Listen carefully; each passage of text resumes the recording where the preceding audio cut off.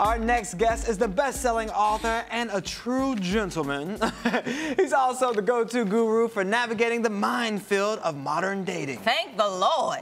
Joining us now with dating tips for the holidays is the author of Gentle Woman, Enitan Bereola. Welcome. Thank you for having me. I appreciate it. Thank you. Okay, so your book is called Gentle Woman, Etiquette for a Lady from a Gentleman. Yes. So what makes you qualify, because a lot of ladies are asking, to give etiquette advice to the ladies? Well, if I had $1 million and I offered it to you, and a lady had $1 million and she offered it to you, does the value change depending on who gives it, or is it still worth $1 million? No, I'll take it. I don't care. Yes, right? absolutely. So in other words, it doesn't matter who the message is delivered through, as long as the message is received and delivered. And the guy that I was raised to be just so happens to be qualified to give this message. I mean, I have access to, via social networking, thousands of women's voices who, you know, check me if I'm right or check me if I'm wrong. I have wonderful women in my family that I grew up, you know, who guided me in the right way.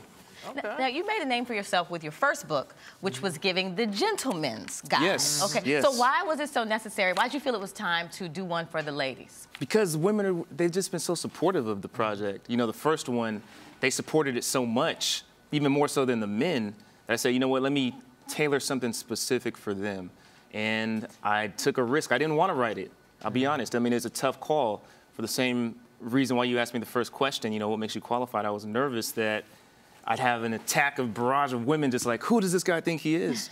But somehow, some way, they've been receptive of it, and it's been doing very well. All right, so give us some advice. How can a woman become a gentlewoman? By reading the book. Okay, but for those who are going to get it but don't have it yet. Honestly, it's really about embracing who you are and not attempting to look at these reality TV shows and listen to this music and read these magazines and try to convert to somebody that you're not. It's really embracing your femininity, embracing who you are, whoever that is, whether you have tattoos, whether you wear high heels, flats, wigs, whatever, you know, embracing your beauty, accepting it, and stepping out in the world with that. Now, you in the book, you spoke about the demise of femininity and class in contemporary society. Yes. What do you mean by this? What happened to femininity? I mean, turn on reality TV. Where are the role models? You know, listen, Not there. Pop culture, where are the role models? They exist, but they're not at the forefront. They're not who these young ladies and these women desire to be. So that needs to be, you know, brought back to the forefront. And I mean, I think the world and society has just gone in a downward spiral. And this is like a breath of fresh air. And it's a reminder to women that if they are on the right path, you know, hey, you're doing it right. You know, and if you're not on the right path, this is a way that you can get on the right path, but you can still maintain your own identity, be comfortable with yourself, and be a gentlewoman. Yeah, and in the book, you speak to a lot of women who are getting it right, like Megan Good. Absolutely. You know, Michelle Williams, everyone from a congresswoman to a Playboy bunny. Yes, yes. Got a little bit of everybody in there. Yeah. So what was the most shocking thing you learned from these ladies? Wow, shocking. I wouldn't say shocking. Most revealing, maybe? Most revealing? Okay. I'd say Megan Good's story is it's just a beautiful story because it's almost like redemption or retribution. You know, she used to live a lifestyle where maybe she partied a little bit, and now, you know, she's married to this pastor, and, you know, she's doing well for herself. And it's kind of like, you know, the woman who may feel like it's too late, you know, that she maybe lived. Why are you looking at me? See? It's not too late today. I'm cockeyed. I got a laser eye. So it's a reminder to that woman that it's okay. You know, you still have an opportunity to develop, to be better, to progress.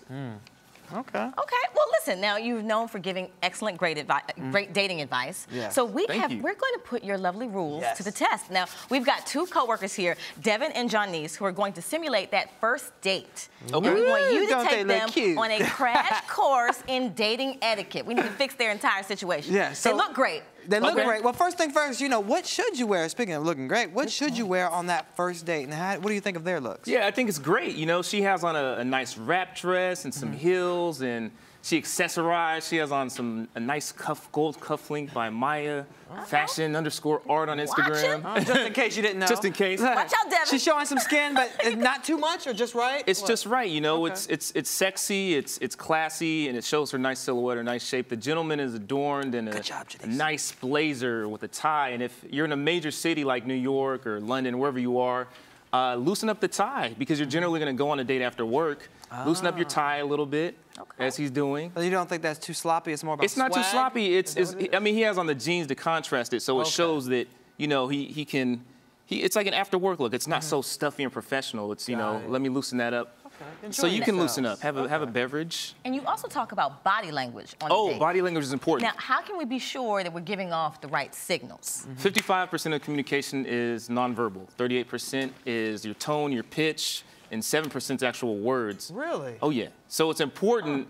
You can tell a lot by somebody before they even open their mouth. Okay, so wait, 55% is nonverbal. 38% is your tone and your pitch, and 7% is actual words. So if he is interested in her, it's easy for a man. He's giving her eye contact. He's smiling, he's attentive, he's listening to her, he's laughing at her jokes. His cell phone, as you notice, is nowhere near the table. Well, is it ever wrong to pull out the cell phone? Absolutely. I mean, some if you people got kids? some people want to. Checking the kids. Why You are gotta make kids sure on the a kids date are with you unless unless you're married? Because I do suggest that when you're married, you still do date your spouse. So So wait, these are good tips for anybody at whatever Absolutely. stage in their life they're in your book. Right, but you want to take the cell phone away and be attentive to your date. You want to give them that respect, right? I know some people take selfies and post the food on Instagram and all this stuff, but save that for later. And for the lady, if she is interested, she might play with her hair. She might.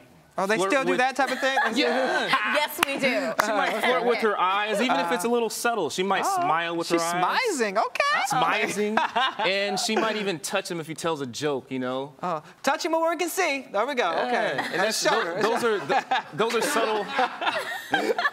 Those are subtle ways. Those are subtle ways to tell if someone is interested. Okay. Now, what about fragrances? What types of perfumes and colognes? How much is too much? How do we know? Oh yeah, you don't want to put too much. Oh wow. Well, we actually have some here that I brought for the gentle woman.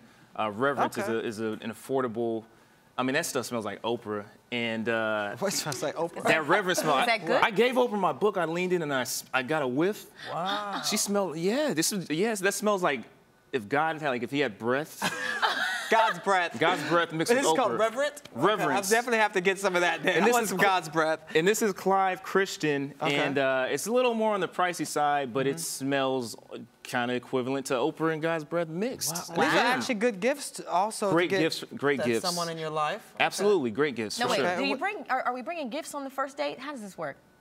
Bringing gifts on the first date? Do we do something? But sometimes when you go, you know, you progress in your relationship, you're around the Yes. first holiday like this year. Yes. Or you're meeting the parents. You know, these are things you could take to meet the parents or give to your special someone. Maybe not for the holiday. fragrances, but for sure this wonderful candle. You never want to show up empty-handed. It's rude if somebody invites you to their home, right? Right.